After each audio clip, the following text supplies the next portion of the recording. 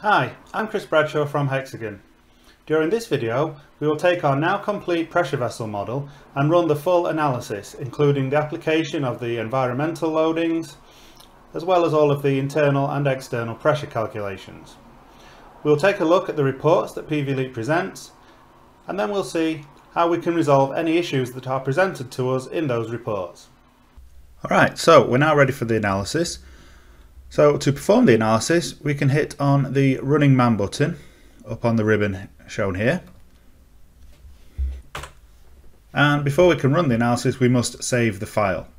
So I've selected a suitable folder just on my local C drive here, and I'm going to give this example a name. Let's call it storage vessel 001. And then I will hit save, and the analysis will now run.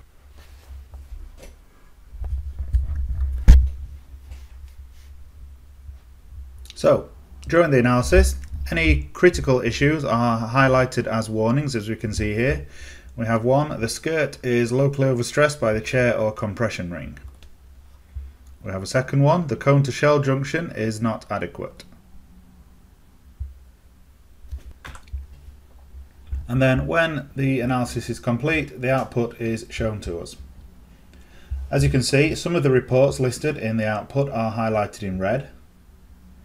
The vessel design summary is shown in red because we have an issue, the local stress which we know about on the skirt, and the base ring calculations will show us more detail on that, as we can see here. So let's take a look at the base ring first of all. We also have an issue with the conical section, which we know. The conical section also highlighted in red. But on the base ring, I can see that the issue is the combined local plus bending stress in the worst load case, and that is 5,664 megapascals. However, I can also see that the local stress in the skirt due to the gussets is contributing 5,656 megapascals out of that total. The weight plus the bending stress is only 8 megapascals, so it's by far this is the issue, the local stress in the skirt due to those gussets.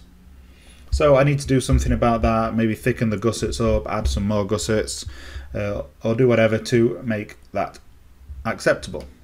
So let's close the output and return to the input, and on the input I'm going to go to perform base ring analysis.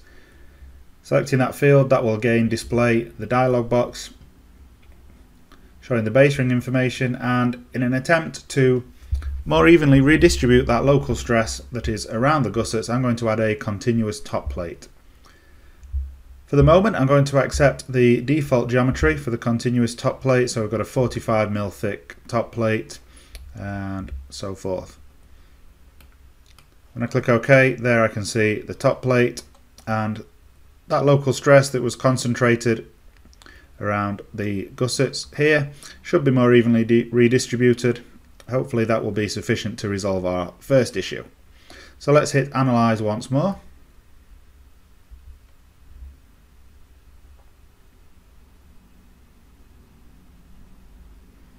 I do get a warning about the cone to shell junction not being adequate, but when I hit OK, that was the only warning I get. And there is now no longer any issue with the base ring. As you can see on the base ring calculations, no more red text. Everything is acceptable on the base ring. Okay, so I could go and look in detail at the reports, but for this example I'm not going to. There's no red text, so that's sufficient. So let's jump to the conical section report. And once again here I'm just going to scroll down quickly until I see some red text. So I need some additional reinforcement on the large end of the cone. I need another 125.5 square millimeters. And on the moment of inertia calculations at the large end, I see I have 0.173 to the 6 millimeters to the 4 available, but I need 0.23 to the 7 millimeters to the 4. But as we saw with the nozzle earlier, PV-LEAP doesn't just tell me that there's an issue, it also gives me advice on how to resolve it. And it's telling me here, if I add a stiffening ring of this size, a bar shape, 9.5 by 88.9 millimeters, that will provide me sufficient area and moment of inertia to resolve my issues here on the large end of the cone. If I scroll down further, I also see I've got the same issue at the small end of the cone. I need more moment of inertia and I need a slightly smaller shape at the smaller end of the cone, 6.3 by 63.5. So I now have some issues at the large end and the small end of the cone, but what I also know is how to resolve those. So I'm going to once more close down the output and return to the input and add some stiffening rings, one at the large end, one at the small end of the cone, to resolve those issues. So at the large end of the cone, let's select the cylinder where we wish to attach it. We'll attach this right at the top of the cylinder, close to the cone, and add a stiffening ring. Okay, so we could choose a standard bar from the database, or we could enter in the geometry for the bar itself. So I'm going to enter in the geometry, and at the large end we were 9.5 by 88.9. So let's make this 10 mm thick, slightly bigger than our 9.5 required, so that will be sufficient. And for the outside diameter, it will be 2 times 88.9, or 180, near enough, added onto the inside diameter, which is the same as the OD of the vessel, of course. So that would be 2644. That gives us a bar size 10 by 90, which is just about the same as our 9.5 by 88.9. This of course needs to resolve the issue at the top of the cone to shell junction, so I'm going to check the box to specify this is a cone to shell junction ring according to the ASME standards, and that means, well, this must be within 27.5 millimeters of the junction. So I need to adjust the distance, and on the 3 meter shell, if I move this to 980, that is 20 millimeters from the junction. That text now turns blue. This is a cone to shell junction ring. I can hit OK, and if I spin the model round, there we can see our first cone to shell junction ring at the large end of the cone. Let's now do the same at the small end. So selecting the shell connection, placing a stiffening ring, and once again I'm going to manually specify the geometry by typing the dimensions here. So this was a slightly smaller ring. It was 6.3 by 63.5. So I'm going to round that up to 7 millimeters thick, and it needs to be 63.5, which I'm going to round up to 65. So 2 lots of 65 is 130. Added on to the 1270 inside diameter gives me a 1400 mm outside diameter, giving me a bar 7 by 65.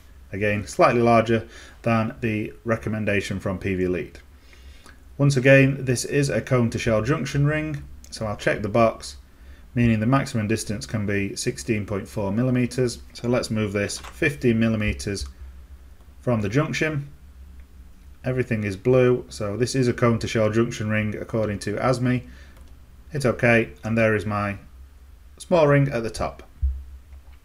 That should have resolved our second issue, so when I hit the Analyze button, this should be for the final time.